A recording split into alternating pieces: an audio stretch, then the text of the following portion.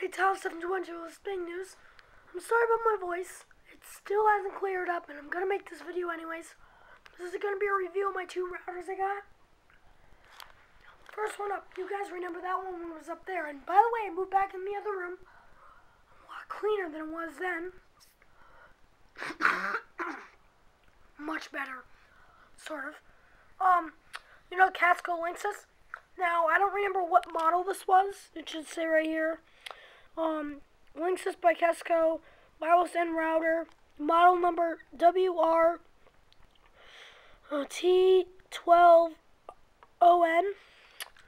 Now, I have to make a bad review about this one. I'm giving my honest opinion on these.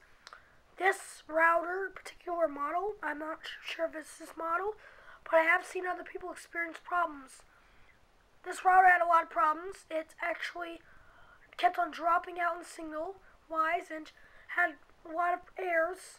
It just kept on dropping out, and the installation disk for my compact never worked right.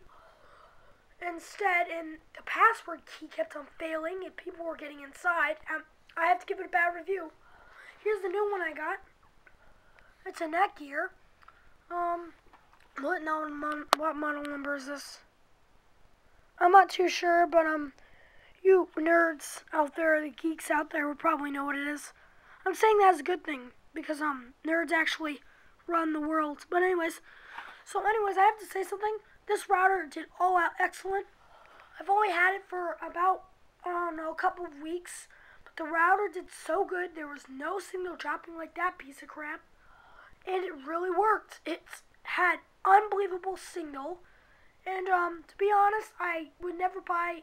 I know Linksys makes good routers, but I'd never buy anything that teamed up with Linksys like Casco. So yes, this one did excellent, and that's my reviews on these two routers.